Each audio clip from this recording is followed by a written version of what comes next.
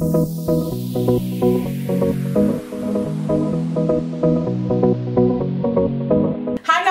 back to my channel. It's your girl Jackie Aina. I've been gone for a minute, now I'm back with the jump off. I haven't really done a favorites video in a couple months. Actually, I haven't done a favorites video since the end of last year. So I tried to keep this video as condensed as possible, and I tried to really stick to the things that I've been dedicated to for the past couple months. These are items that I've been traveling with. These are items that I have been glued to, and this, that, and the other. So if you don't mind me, I'm just gonna jump right in. Tarte recently launched a bunch of cream liners, and I'm not typically one to go for cream liners. You guys know I usually stick with pencil, but these make wonderful bases. They also make wonderful gel liners. The one that I'm going to be featuring today is this blue one. This blue one has been my jam. I love wearing just a bright cobalt blue liner, and then I'll pair it with a red lip, and it's just been like my go-to classy but still amped up, because you know I get so like stuck in a rut sometimes with my makeup looks. My everyday palette is like golds or rose golds, and this has been a fun way to kind of add a twist on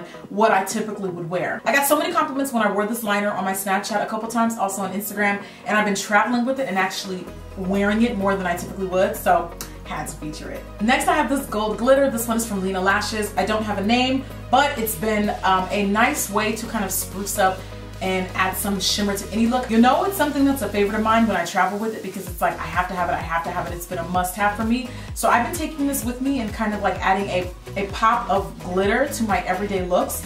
So I'm really loving this right now. I've also been into this really like icy blue steel eye, and I've been creating that look using the metallic metal shadows from Stila. This one's in the shade Titanium. It is literally an icy blue steel. So pretty. And someone actually tweeted me the other day, what are my favorite glitter metallic eyeshadows? I would definitely say it's the ones from Stila. They're super pigmented, one swipe, and look at the pigmentation in that. Beautiful. You get that high shine color payoff of a glitter, but it applies like a shadow. I also have an olive green one and like a bright orange gold one that I use. Anytime I really want to get a shadow to pop a bit more, I'll throw these on top.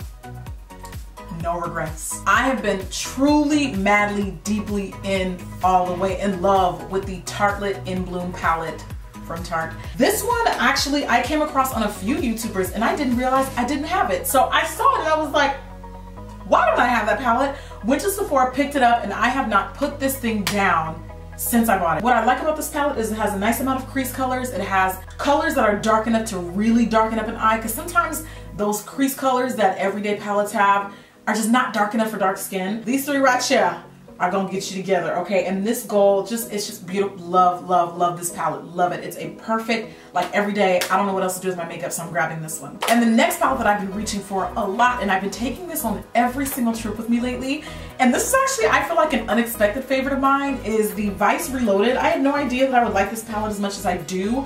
Not because of, I mean, I do feel like the placement of colors and the color choices are a little random, but I've been taking this palette with me everywhere. And all of you guys that have seen me rocking that like black heavy smoky eye in some of the events that I've attending lately, it's been with this palette. These two right here are going to be your tickets straight to smoky eye, okay? This blue is gorgeous. I've featured these purples in an Instagram makeup tutorial.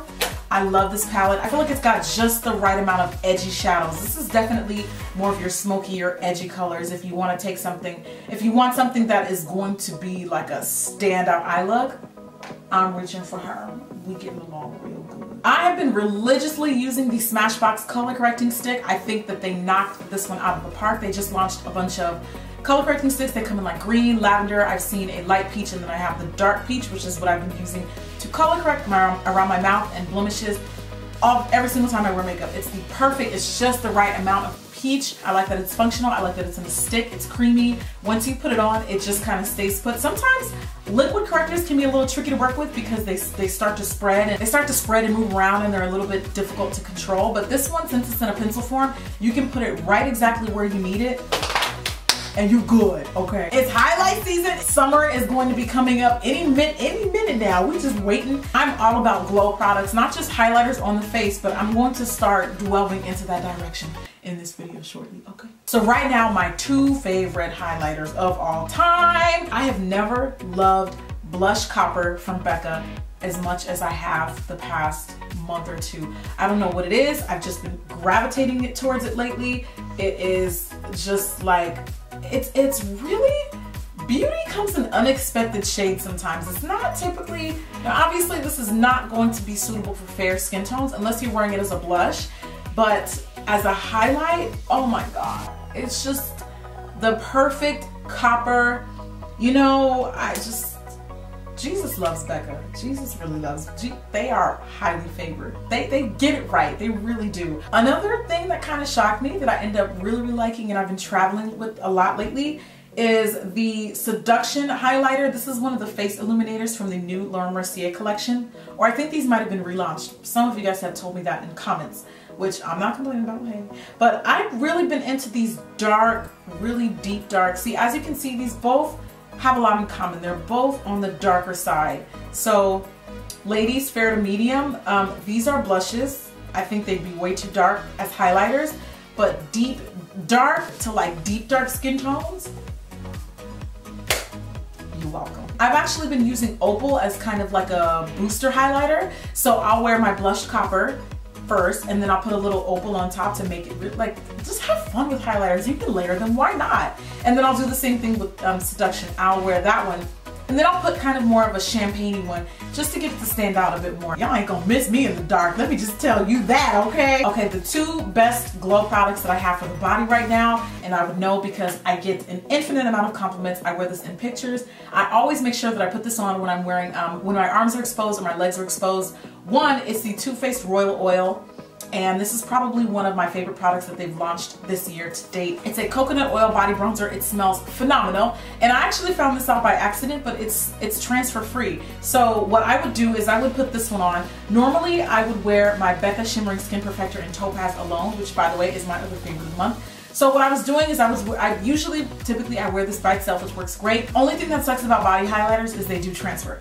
So I remember I was in Coachella, just, you know, having a good old time. And I took Royal Oil with me because I wanted to try it for the first time. And then I put Becca on top of it, and I noticed that it wasn't as transferous, if that's a word, as it normally is. And I was like, hey, then come to find out, you know, I'm packing my stuff. I'm just like, you know, doing what I do. And it says it's transfer free. So I'm like, oh, it must have been the Too Faced that did that, which is amazing because an oil this dark, you really want to use something that is transfer free, right? Because you don't want that stuff all over your clothes. Like, it's one thing to get it on your neckline, right? But once you get makeup on your clothes, girl, it's a nightmare. So anyway, I'm really thankful for these products, not only because they look phenomenal alone, but they work beautifully together. And yeah, Too Faced Royal Oil, good looking out on it being transfer free. I'm wearing it now, just in case you can't already tell. Everyone's always saying I look glowy. Even when I'm not wearing these products, people are always saying I look glowy. But you know what? A little added enhancement doesn't hurt nobody. I would highly recommend both of these products individually and together. Just chocolate dripped Godiva. I can't help it, you know. Part of it is God-given, I know, and the other part is a little bit of Royal Oil and Becca. I have one foundation. This was hard, okay, because foundations are, you know, I have a soft spot for foundations, but I wanted to keep this video short. And this month, my favorite has been NARS Sheer Glow. Thank you guys who recommended this to me, because I thought, I'm sure just like everyone else thought, you know, Sheer Glow is probably going to be really dewy. It's probably going to be really shiny. I have oily combination skin, so I typically reach for foundations that are a little more matte, and it wasn't that at all. It's like the perfect, I wouldn't say it's matte. It's not a matte foundation, but it's not glowy either. It has the perfect balance of looking like my skin. Beautiful coverage. I wear the shade Macau, and it's just, I love this foundation. It's lightweight. It's like my perfect daytime foundation. Like, can you know? This is my favorite daytime foundation if I have an event where I know I'm gonna be photographed, but I don't want to wear something as heavy as like Teint Idole or like double wear.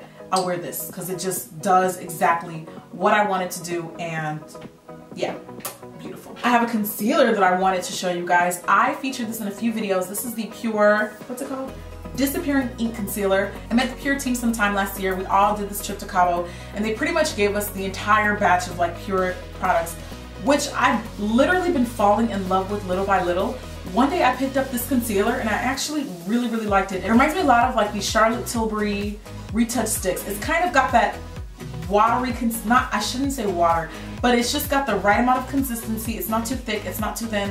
Beautiful coverage, and this is a great concealer that I can wear in the daytime where I do want some coverage, you know, but I don't want to wear a ton of makeup. My favorite setting spray that has, in my opinion, stood out above the other finishing sprays that I use is this one from Basha. It is the White Charcoal Mattifying Makeup Spray. This is probably, I love the setting sprays from Urban Decay, don't get me wrong. I do think that they help set makeup, but this, in my opinion, is the only actual mattifying setting spray that works for my skin. Now, other people will tell you, you know, oh, this one that I use does it for me.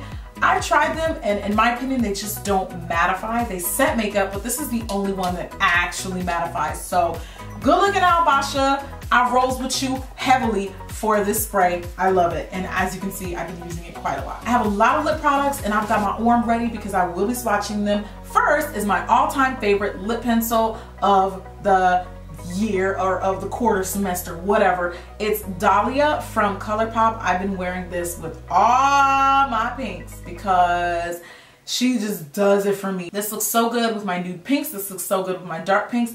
I've just been really getting a kick out of me some Dahlia, okay? Punk from Smashbox is a lip color that I've reached for a lot these past couple months.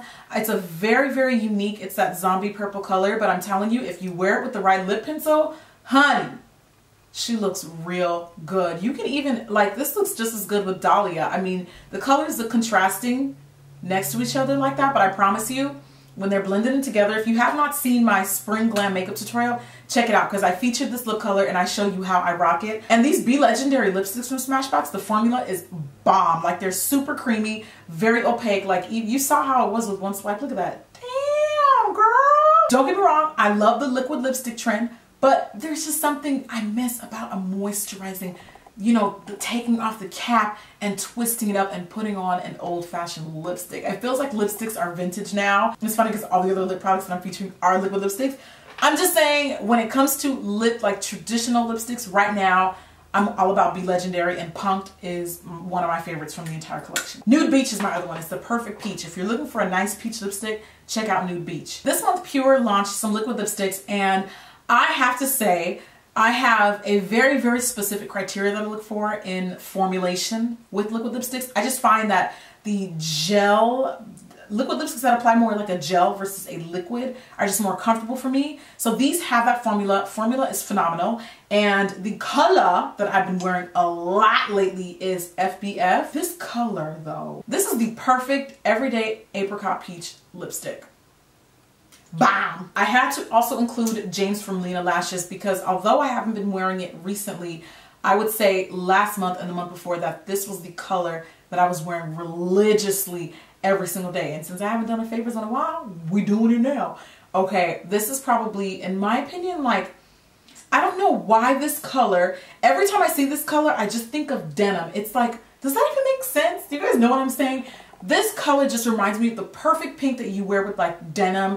It just looks beautiful. It stays matte, it's long wearing, and between these two, these have been my jam. Now, as of the past couple weeks, an old purchase that I've been reaching for a lot lately is Dose of Colors in the shade Teddy. Now, I'm about to blow your mind, honey. Okay, look at Teddy. Teddy is this beautiful metallic copper color, but what other copper were we talking about earlier? Okay, blushed copper. Is this not blushed copper in lipstick, like in lipstick form? Okay, maybe blush copper is a little lighter, but the coordination of these two together is just impeccable. People are going to be stopping you on the street and mobbing you for this combination. I'm telling you. If you are following me, I hate to keep like shamelessly plugging in my other socials. If you guys do follow me on Instagram, then you know how good this color photographs and how great it looks with this. Sometimes I use this highlighter like as an inner corner color, as an accent color, like on my cheekbones. And my all-time favorite pink that I'm wearing this month is Cassis from Jouer. Snapchat's probably sick of me talking about this, but it's just the perfect, this is such a beautiful color. And you know what? Shout out to Jouer because my old bottle of Cassis broke for some weird way, and they overnighted me a new replacement one. I was not expecting them to get it to me that quickly, but that was just really, really sweet. They knew it was my favorite lip color, and I was also planning on taking this with me on a trip, and it just so happens that they overnighted it, so it just was really sweet because I really wanted to take that lipstick with me, but I couldn't because it broke. And anyway, just shameless appreciation. I just really appreciate that because I was able to take the lipstick with me on my trip, and all was well. It's just a beautiful rosy pink, and I've just been really having fun with this color palette the past couple months. On a lighter note, the moisture sticks from Neutrogena are amazing. They are not really, I mean, it's not really a lipstick, it's just kind of like a balm. And I love, my two favorites at the moment are Almond Nude. This is one that I reach for when I just kind of want a little bit of color on the lips. You know, almost kind of gives you that ombre gradient look. And Berry Brown is actually a color that I wore on my most recent Neutrogena review. This one's got more pink and this one's more of a nude. And they're just a very, very nice sheer wash of color. They're super moisturizing and they smell really good. They smell like Fruit Loops. I wish Sigma would send me all of these Aura powders because they are bomb. This became my new everyday blush for all of my peach looks, all of my nude looks, all of my simple, you know, understated looks. Beautiful color. Beautiful color. It's not ashy. It's not dusty. It's the perfect shade of everyday peach. And the pigmentation on these are bomb. I'm really going to go and order the rest of these because I'm highly, highly impressed with not only the color, but the formulation of these blushes. Oh, and the last makeup product that I want to talk about before I get into some skin and hair care are the newest, latest, and greatest from Benefit. This is not an ad, guys. I promise you, I genuinely cannot stop putting these products down. The past 3 years, Benefit has been creating a new expanded line of brow products that are now available to more shades. It's about time. So thank you for that, Benefit. They have a really, this is the thinnest brow pencil I've ever seen. And you know what? The best part about it is it doesn't break on you. This is the Precisely My Brow in the shade number 4. I'm gonna go and get a darker one, but you get the most precise brow with this pencil, okay? Now, whenever I want to cover more surface area of my brow, I'm going to use the Goof Proof pencil. This is a really, really nice, softer brow pencil. Do you see how I'm building that up? And you can't even like, even still, you're like, wow, I can't even see that. Check this out. Then there's like the pointed side where you can, again, get more precision. So this, I feel, between the two, if you're debating on should you get the precise or... So if you're debating on whether you want to get the Precise Brow Pencil or Goof Proof, I would actually say Goof Proof because there's a pointed end, but then there's a fat end too. So you can get your sharp line and then, you know, fill in the rest of the brow with the fatter side. They also came out with a new shade of the Highbrow, which is my favorite. I never have been this excited for a brow bone highlight because I typically don't really go for, they just end up looking ashy on me half the time. But I love this. It's a beautiful champagne. This is one of those like things that you can use not just for your brows. You can pop it in the inner corners, use it as a cheekbone highlight, dot it on the nose, Cupid's bow. It's a pencil, so have at it. You know, have fun with it, get creative, and you can use it in so many different ways, and it looks good on my skin tone. Look at that. Oh, I love it. It's so pretty. It's not too frosty. It's not too light. Good job, Benefit. You guys really did that. And congratulations, Danessa. That has to be a huge accomplishment that she got to, you know, work and formulate. But if she's involved in anything, I know it's going to be wonderful. She's awesome. Okay, now let's move into some skincare. I also have some hair care products that I want to shout out and some fragrances. I'm going to start incorporating more fragrances. Now, the first one is a gel moisturizer that I've really been loving. A product that is a little pricey because it's Lancome, but it does the job. This is the Energy de V. It is their light lotion in a gel. This literally feels like you're putting water on your skin. I actually only use this while I'm wearing makeup. Okay, not on my days where I'm staying home not doing nothing. So if you're contemplating trying it and you're debating, is it worth the splurge, is it not, go get a sample and try it, see for yourself. But I'm here to tell you, I love it. I love it, love it, love it. Sometimes I'll throw in a couple drops of beauty oil too, just to kind of, you know, add more glow, but it's really good. I did this huge haul. I bought all these like skincare things and masks from Amazon. Some of the stuff came from China, some of the stuff came from Korea. It took forever to get here. One of my favorite products from that haul though is this, I have no idea what this name is, I'm sorry guys. I'm going to link it in the description box down below so you know the exact seller that I bought it from, but this is a black peel off charcoal mask. Just a quick tip with peel off masks, you have to put on a really thick layer because a lot of people say they're painful to remove. I've never had that problem, but I've been applying these really heavily. So the thicker the product is, the less it's like pulling. It's not painful at all for me, at least it hasn't been for me to use this product, and it does actually pull the debris out of the skin, and my skin feels baby soft. It's almost kind of like a mini peel.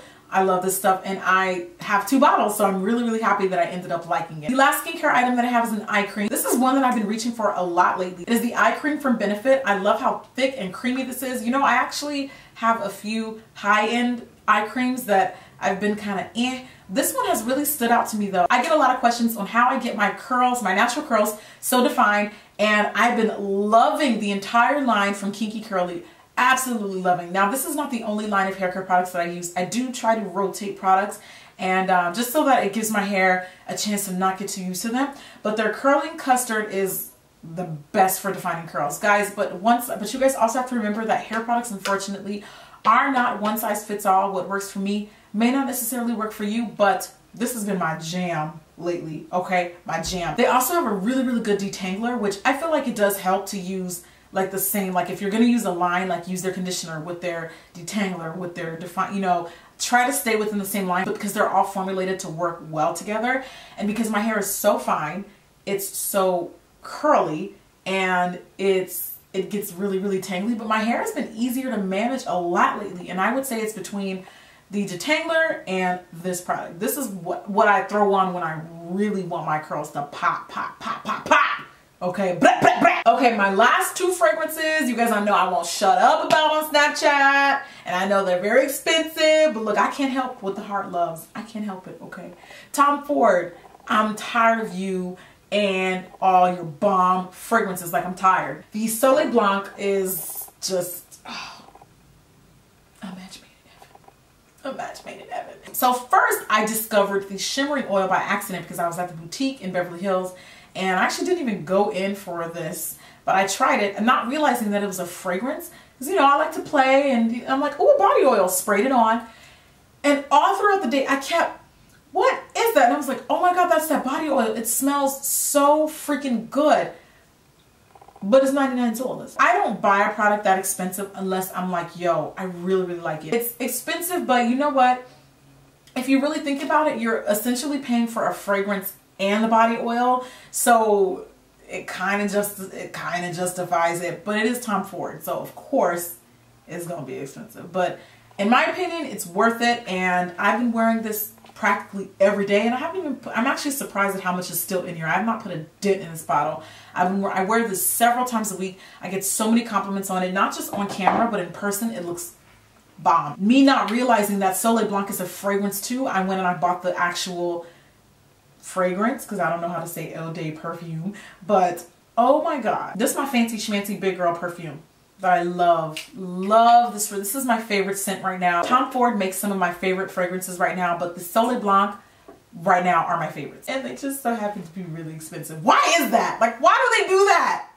Why, Tom? Why the stuff I really like has to be really expensive? Okay guys, well, I really hope that you enjoyed this month's favorites. It was kind of fun to be back after not doing it for a long time, and I look forward to sharing next month's favorites with you guys. I will see you on my next video. Please subscribe on your way out if you have not already. I'd love to see you come back. Thanks again for hanging out on today's video, and I'll see you guys next time. Bye!